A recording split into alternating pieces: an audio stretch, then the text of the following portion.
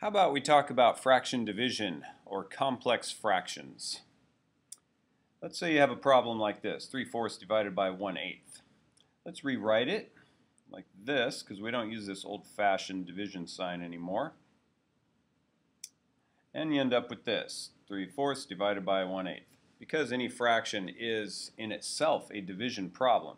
So that's why this is complex, because we've got two division problems together in a division problem. That's the definition of a complex fraction, is a fraction that has one or more fractions in it, like one in the numerator or the denominator or both, as in this one. So any fraction asks a question. The question starts at the bottom and it goes like this. How many of these fit in here? That's the question every fraction asks. Okay? So the bottom is it's a bottom to top question. If you always remember that when you see a fraction, it can help you keep things simple. I'm going to take you on a little sidebar over here. To help understand complex fractions, we need to make sure we understand simple fractions and what's going on. So let's say we have a simple fraction like this. And so how many 4s fit into 3?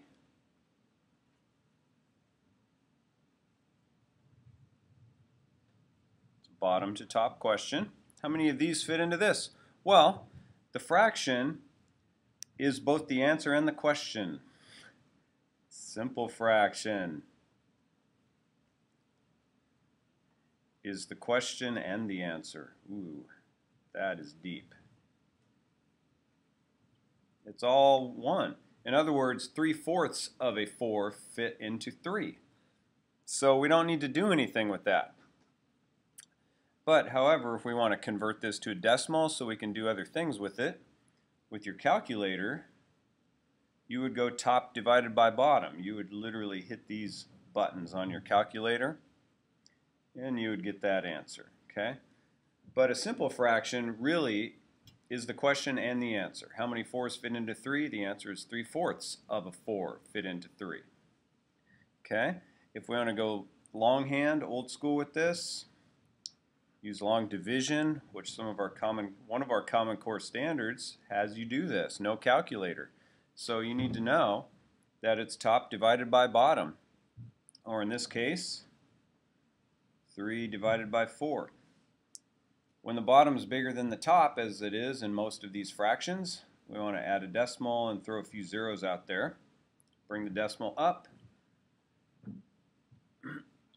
Taking you back to 3rd or 4th grade with this one.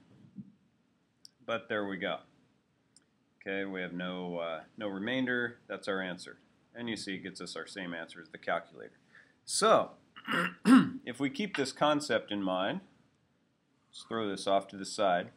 Now that we're masters of the simple fraction, let's go back to the complex fraction and see if we can just do the same thing. Okay? So, we want to change it into a simple fraction, right? Because we know how to do that. That's the solution. So in order to do that, we need to get the denominator to equal 1, right? Because if the denominator equals 1, then we have a simple fraction. So to do this, I need to find the reciprocal of 1/8. Why? Because that's the multiplicative inverse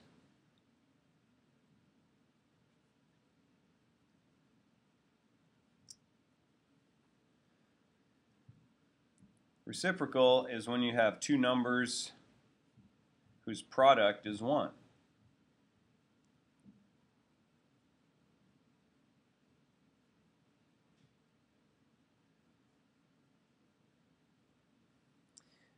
Quick and easy way to get a reciprocal or a multiplicative inverse is just to flip the fraction over. So in this case, If we flip it, we get 8 on top of 8, which reduces how many 8s fit into 8? The answer is 1. Okay? So, now that we have the reciprocal of the denominator, let's change this complex fraction into a simple fraction. We need to multiply both the top and the bottom by that multiplicative inverse of the denominator. Why is that? Because any number on top of itself is 1. We learned the giant 1 method in my class. But you can see that how many of these fit into that? 1, just like we showed up here.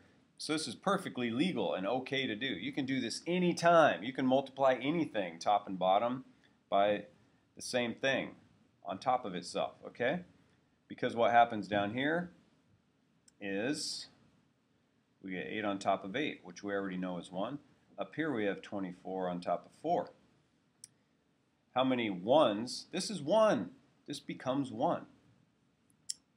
So I'm running out of room, but the bottom line here is we've just changed this complex fraction into this simple fraction. Ta-da! Now the question is how many 4s fit into 24? 6. Wow! This crazy complex fraction had a very simple answer. 6. Now I'm going to go to another page. I hope you got all that.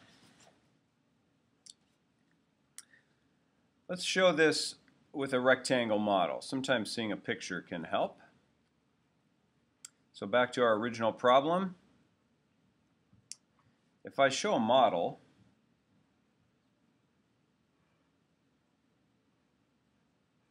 here's a model of 3/4. Now if I take half of 3/4, this is how I get an equivalent fraction.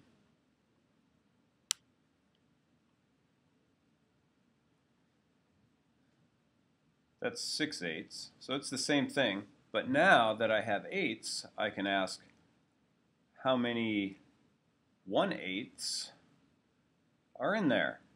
And you can see 1, 2, 3, 4, 5, 6. That proves our work from the other page.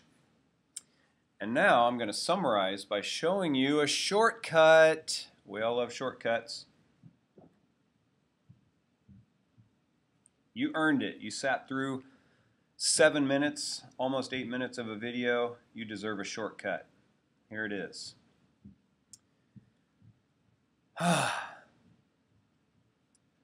When dividing fractions,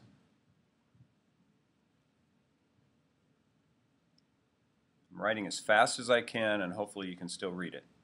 All you do is multiply the numerator by the reciprocal of the denominator. Woo! Woo! That's it. And the proof is on the other page. So for example, if you have this problem, 2/3 divided by 1/2, all we do is change it to a multiplication problem. 2/3 times 2/1, right? Reciprocal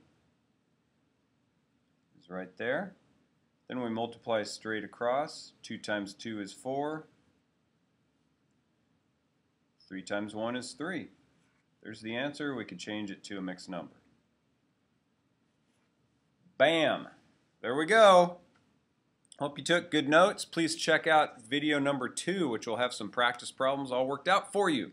Ciao!